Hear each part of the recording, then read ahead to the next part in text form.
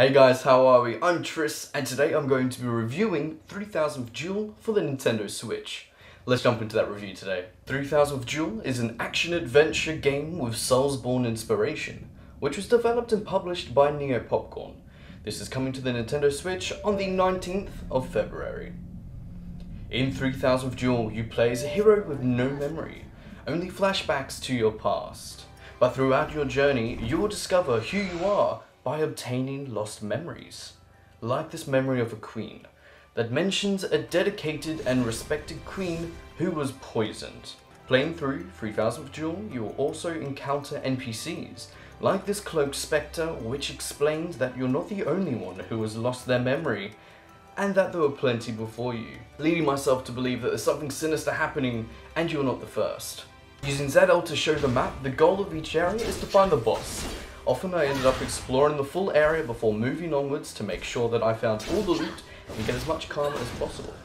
Now, when you defeat an enemy in 3000th Duel, you'll receive karma, which is used to level up your stats at a level up statue, which to me was really fun, and that's what links it to a Soulsborne game. Now, the 4 upgradable stats are Vitality, Strength, Mind, and Activity. Vitality increasing your health points, Strength which increases your attack, Mind which increases your mana points and increases the damage dealt by Mortal Blow and occult spells, and Activity which increases your stamina, which means you're going to be able to dash more frequently. Also save statues, these are generally found together through each area, and they will always be found together with a level up statue after defeating a boss. Depending on how you normally play a game like this, you will level up your stats that fit your playstyle.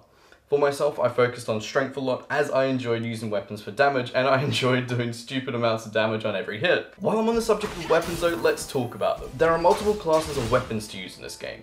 Whether it's a sword, broadsword, or more, there's something for everyone, including spells if you're someone that normally plays a mage class, which comes under the form of the occult class. Equipment is also found throughout the game, like necklaces and rings which can buff defense, attack, and more. Both weapons and equipment are found either in chests or as monster drops, which can occasionally happen. There also is another way to increase survivability in 3000th Duel, which is through sealed skills. Now, seal breaker stones are needed to unlock these special upgrades, which are normally obtained through leveling up. Some examples of sealed skills are increased defense and invincibility while dashing. For my own playthrough of the game, as soon as I unlocked a soul breaker stone, I immediately upgraded whatever I could that was going to benefit my class, which made the game so much easier for me. While wandering the lands in this game, you'll also find core skills, which are generally needed to progress through to new areas. Now, the charge blow skill was definitely something that helped take down stronger foes. Essentially, you hold down an attack button, charge up that skill, and when you're ready, you unleash it to deal devastating amounts of damage. Consumables are something else that can be found along your journey, like karma fragments and strength potions, which respectively give karma or increase strength. These are generally found in chests. Now, boss-wise, when you encounter a boss for the first time, a cutscene occurs showing the boss jumping out and preparing for battle. Generally, the bosses weren't too difficult, but still took 3 to 4 tries on average to defeat them, which is really good for myself since I do like that challenge with a boss. Once you beat a boss as well, you get a new spell and access to a new area where you can find core skill to help you progress, keys for areas, and violet scripture, which are used to replenish health. Now, violet scriptures get replenished alongside your health at save statues. Visual-wise, at first I wasn't a big fan of the graphics, but over time they grew on me. The environments looked stunning. Weapons and spells looked equally badass. I really enjoyed the look of them.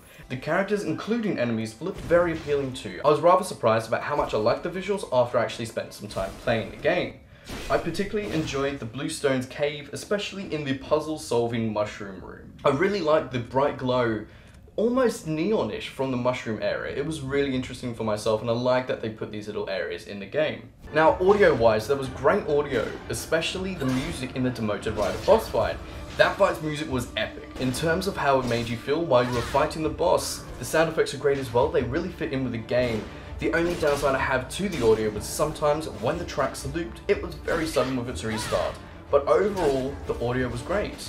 Today I'm going to be rating 3000th Duel 4.5 out of 5. There were beautiful visuals, brilliant audio. The only letdown was that loop restart that I mentioned earlier. This game was really hard to put down for myself. I found myself having so much fun in the game, and I didn't want to stop playing it.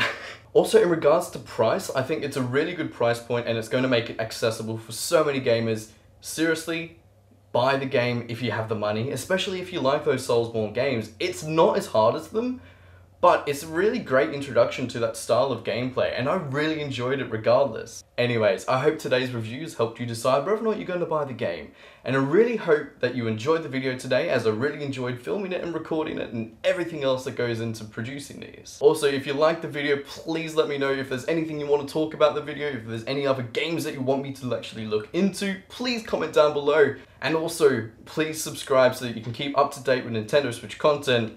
I'm also trying to decide whether or not I'm going to be streaming the Nintendo Direct whenever that is, because I'm sure there's going to be one in the next few weeks.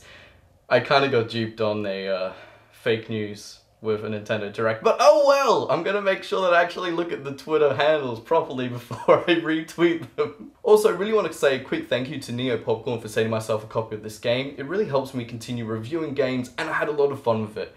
Anyways guys, I'm Tris, or the official Phantom TV, and I hope to catch you in the future with another Nintendo Switch review. See you then.